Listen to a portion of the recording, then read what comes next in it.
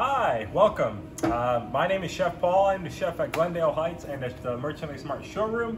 I just went ahead and made some sliders for everybody. I need to clean my griddle. Very, very simple, very, very easy to do. Let's get right into it. Before I start, the griddle was at 450, but I had it off for about 20 to 15 minutes just to kind of cool it down. You want a nice little warm temperature, but not completely cold to help smooth out the process.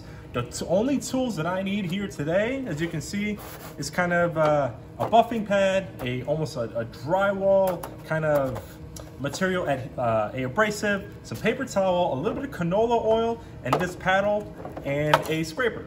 So let's get right into it. The griddle is still warm.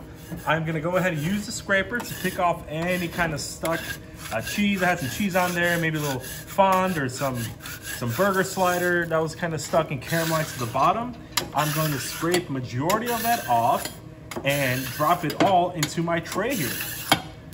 As you can see, I split up the zones. This was for my buns, that was for my burgers. So I'm gonna go ahead and clean all of it though.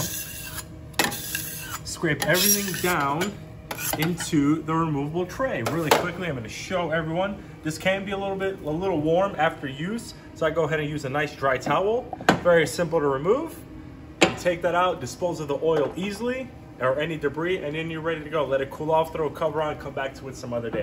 But now I wanna clean it, so I'm gonna add a little bit of canola oil to it. Remember, this is still warm. This is about 150 degrees to about 200. I'm gonna use the handle as well as the rougher abrasive. I'm just kind of getting in there and using both arms with a little bit of that oil, and just, as you can see, it easily comes right off.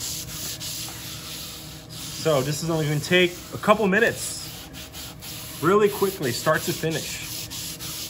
The handle lets you get a good leverage on what you want to clean. Super, super simple. Get all those little corners as much as you can. As you can see, that was what, 20, 30 seconds? And we're almost already done, believe it or not. What I like to do, here's a little chef tip. I like to go a little crosshatch pattern at a 45-degree angle, going back and forth, so that the final product, it looks like you have kind of a diamond pattern on your griddle. And I'm gonna go this way. Still warm, so be careful a little bit. Now we get to the ends. I'm gonna go ahead and remove the thicker or the coarser abrasive that I was using. Now I'm gonna go to the buffing pad.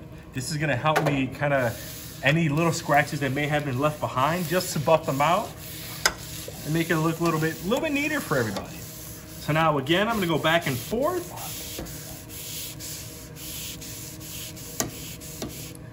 Other side.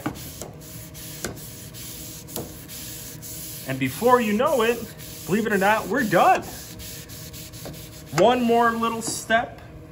Look at that, the griddle is already almost done. I'm gonna go ahead and use that disposable dry towel that I have to remove any excess oil that I had on top of the griddle. Look at that. Beautiful, beautiful. Clean, very, very clean, easy, quick. Now one little final step towards the end. I'm gonna take a dry paper towel with a little bit of fresh canola oil and just a very, very thin layer back on there. So next time when you turn your griddle on, it seasoned it and it's ready to keep that non-stick surface for your cooking needs. That's cleaning the griddle. That was easy and fast. Thank you very much. Have a good day.